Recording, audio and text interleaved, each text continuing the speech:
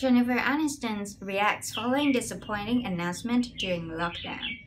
The Friends star has been isolating at home in Beverly Hills during the pandemic. Jennifer Aniston had been looking forward to meeting up with her Friends co-stars for the special reunion show. But last week it was announced that it was going to be delayed once again due to the coronavirus pandemic. The unscripted special was originally set to be filmed in March and was later pushed to May. So now there's no set date.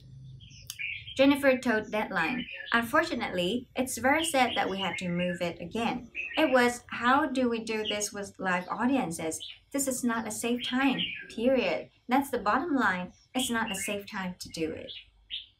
The special will see Jennifer and her co-stars Courtney Cox, Lisa Kudrow, David Schwimmer, Matt LeBlanc, and Matthew Perry open up about their time on the iconic sitcom, which saw them rise to global fame. And while Jennifer was just as disappointed as fans about the reunion show being postponed again, she reassured everyone that it will happen eventually.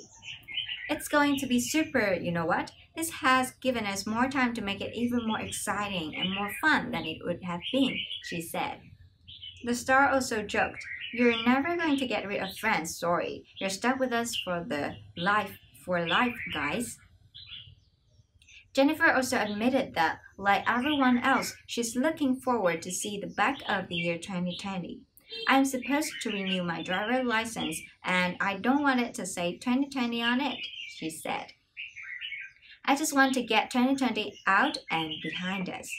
The Rachel Green actress had opened up about the Friends reunion during a recent interview with Lisa, who played Phoebe Buffay in the show.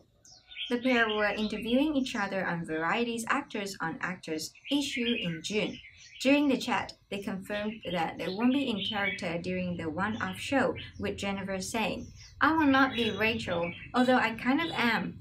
Well, we're all sort of little fragments of them. Not really, but yeah." During the lockdown, Jennifer has also been enjoying watching some of the old Friends episodes, which are available to watch on streaming channels including Netflix and HBO Max. The star is isolating alone at her home in Beverly Hills with her beloved pet dog and has been keeping in regular contact with her friends and family on Zoom.